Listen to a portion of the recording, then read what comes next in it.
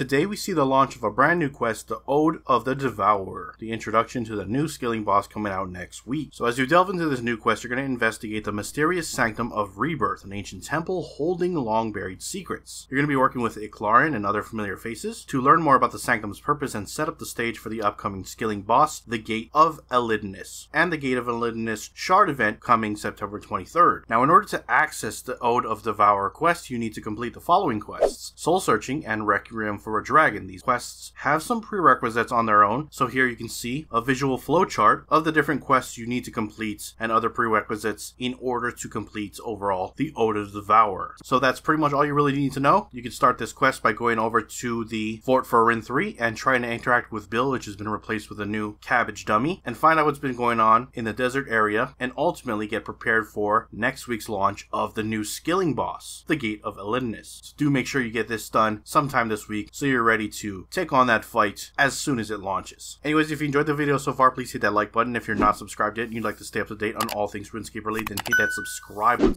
Thank you.